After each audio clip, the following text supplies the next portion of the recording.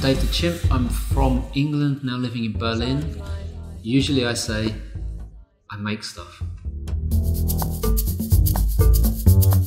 With this exhibition, I said, I'm going to make a skate park in that gallery because it's a huge space, so here's an opportunity.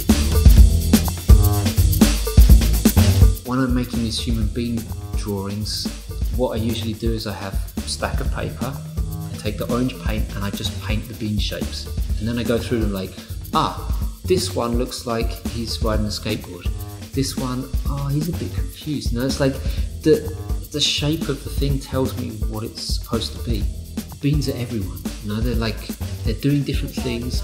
It's not one character that I'm repeating over and over and over. For me, each one is a different person. It was all. Something that skateboarding teaches you is you cannot ride a skateboard without falling down. At the moment in your life when you go skateboarding, you're not focused.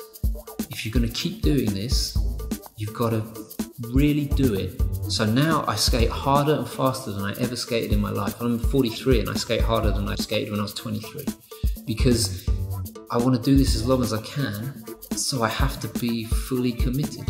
And that's anything in life that you want to do, just commit, do it. If it doesn't work out, try something else. It was all in your mind.